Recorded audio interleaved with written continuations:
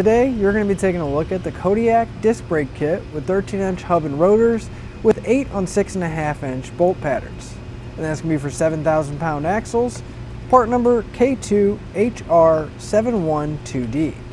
A lot of people are upgrading their drum brakes to disc brakes on their trailer for good reason. They're going to ride better, they're going to give us more braking power, including on the highway where most drum brakes tend to fade and have less power, and there's less moving parts, which means there's going to be less to maintain, less to replace, which that means the maintenance cost is going to go down. And overall, a disc brake is just going to give you a lot better braking performance over any kind of drum brake. Here's what our Kodiak disc brake kit looks like once it's installed. Now, since it is a kit, it's going to be a lot easier to upgrade from drum brakes to disc brakes, giving us a lot better braking power and a lot more even braking even when we're on the highway. The fact that it's a disc brake kit makes changing the pads out that much easier. Instead of having to remove a drum and replace all the springs and hardware inside, we can simply remove 2 bolts on the back of the caliper, swing it out of the way, and replace the 2 pads on the inside. The maintenance costs are going to be lower than drum brakes because there's going to be less moving parts to maintain, repair, or replace. Now, our assembly is going to have a dacrylic coating on there, which is going to provide superior rust and corrosion protection. Now, while the brake pads are probably going to wear it off of the braking surface, every other component is going to have that on the hub, as well as the brackets and the caliper itself, providing us a lot more protection against rust or corrosion, making it ideal for any saltwater or freshwater trailers.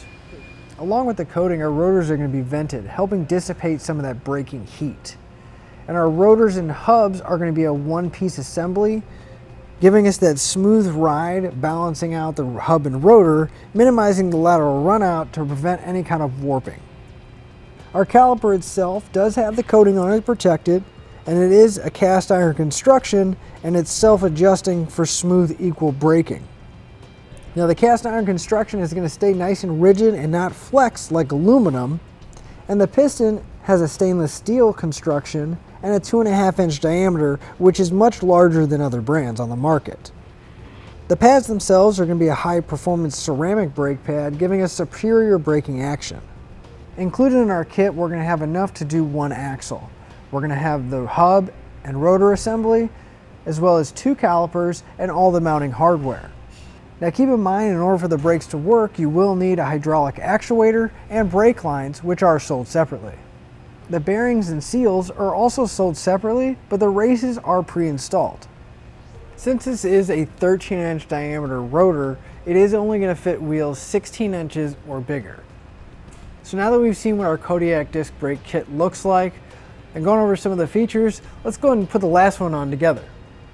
So we already removed our wheel and tire, and now we're going to have to remove the dust cap on the end of our axle here.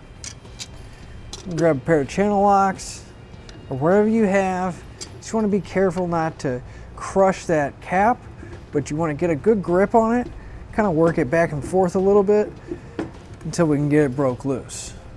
If you're having trouble, you might want to grab a flathead screwdriver and very carefully try to get behind the flange on the cap so we can get it started and work our way around.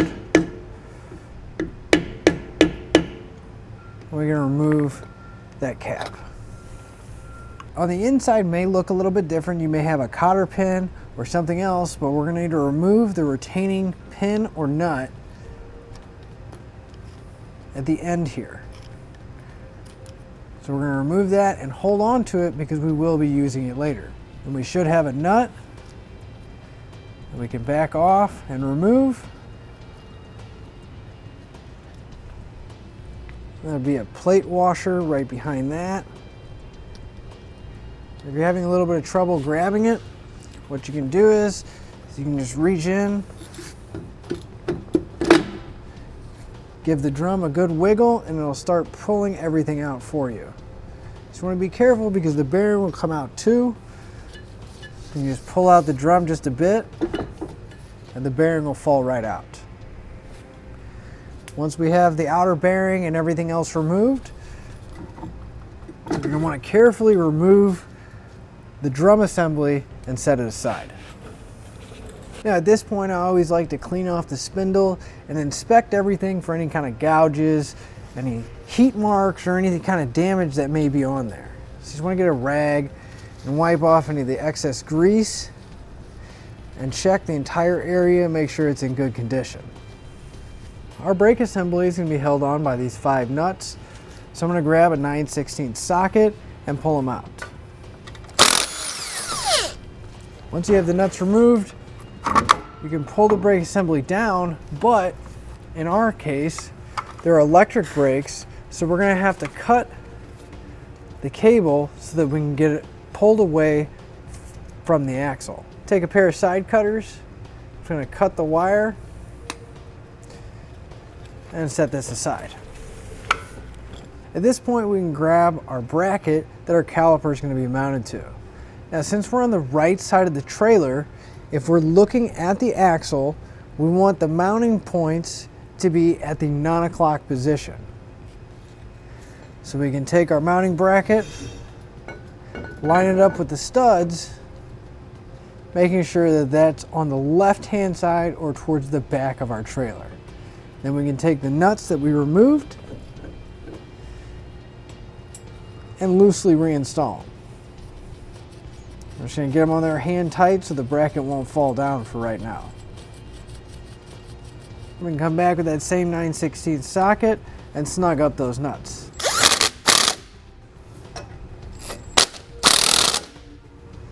So then we can come back with a torque wrench and we're going to torque our hardware down.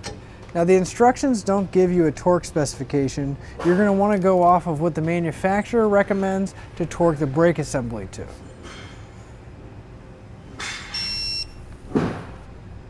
Now we're going to grab our rotor and we're going to put it face down. Now on the back here, our race is already pre-installed. We went ahead and picked up the corresponding bearings for it. And it's going to fit right there in the back. But before we put them in, we're going to need to pack the bearings with grease. Now a lot of people don't have a bearing packer at home, and I'll show you an easy way to do it by hand. It does take a little bit longer and it's a little messy, but it's not that bad. So we're just going to take a good amount of grease in our hand, and you don't want to just wipe the bearing with grease, you want to get it into the rollers there. So you're going to take the grease and you're just going to push it as best you can inside that cavity. Kind of wiping it while you're pushing it in there. And you grab the excess grease and kind of keep working it around, getting as much grease in the bearing as you can. It's not going to hurt if you get it on the outside, but the main thing you're really wanting to do is get it on the inside of that channel where the rollers themselves are. Then we'll flip it over, grab some more grease, and work it into the other side. Once you got it pretty good, go ahead and go around the outside, put some grease around the bearing, make sure you get as much in there as you can. And then with the tapered part, the thinner part pointing down, we can drop our bearing into the back of the rotor, make sure it's seated all the way in there, and we can get ready to put the seal in place. So we can take our new seal, we're going to loosely line it up, make sure it's nice and even. If you have a seal driver this size, I would suggest using that to get it in place. If not, your best bet is to grab a block of wood, put it directly over the seal, and then take a hammer and drive it into place. Now I'm going to periodically check and see that it's going in even or where I need to adjust. Now that the seal's driven in, we can put our rotor in place and lift it up over the spindle. Make sure it seats all the way towards the back. Now our outer bearing is going to need to be packed as well. So we're going to repeat that same process that we did for the inner bearing. Once we have our bearing packed, go ahead and lift it up over the end of the axle there. And we're going to push it into position. We're going to make sure it goes all the way back and it seats in there fully. So with our bearing in place, we can put that washer that came out behind it back in. Then we're going to replace that nut. I'm just going to snug that nut up a little bit. Then after I have it snug, and give the rotor a few turns. Back it off just a bit. Once that's nice and snug and we have everything back in place, we're going to replace that retaining nut or cotter pin, whatever your trailer has. And since we packed them by hand, we want to make sure that our bearings have the full amount of grease in them. So I'm going to take a grease gun and I'm going to fill it up until we just get a little bit of grease coming out around the edges of our bearing to make sure that it's full of grease and everything's lubricated properly. The bearing's full of grease. We can put our grease cap back in place.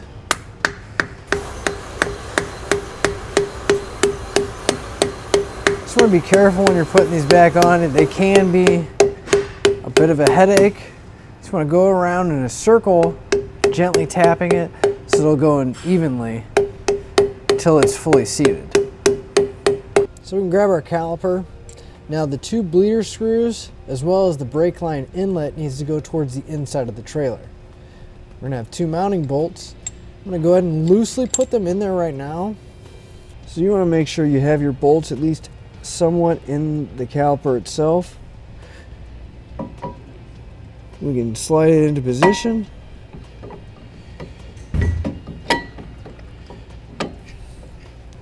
And it will take a little bit of wiggling to get it in position.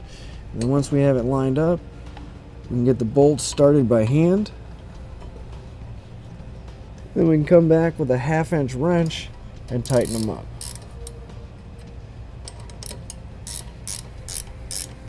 I'm going to come back with a 1/2-inch socket and a torque wrench, and we're going to torque our bolts to the specified amount in the instructions. We'll repeat that for the other bolt as well. Since we converted our electric brakes to disc hydraulic brakes, we're going to have to hook up an actuator and all the brake lines in order for them to work. We went ahead and mounted our actuator, put our brake lines in place, so now we're going to need to bleed our brakes. You're going to want to start with the farthest caliper from the actuator itself. And the easiest way to do this is if you have a breakaway switch, you can have an extra set of hands, pull the breakaway switch, which will apply the maximum force to your brakes, and then we can open up the bleeder. I'm going to take a hose here, put it right on the end of the bleeder so I can watch the fluid or air coming out, and then I have a little bit of fluid in the bottom of the bottle so air doesn't get sucked back in. So I'm going to have my extra set of hands pull the breakaway switch and the actuator will kick in.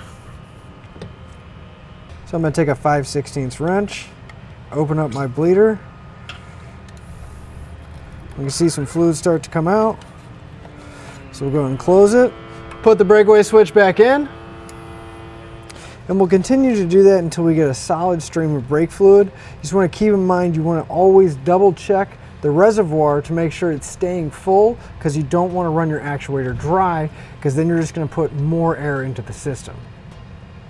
And we'll keep doing that with each one of our calipers, moving closer to the actuator until we have all of them bled. With all the brakes bled, we're ready to put the wheels and tires back on and hit the road. That'll finish up your look at the Kodiak disc brake kit, part number K2HR712D.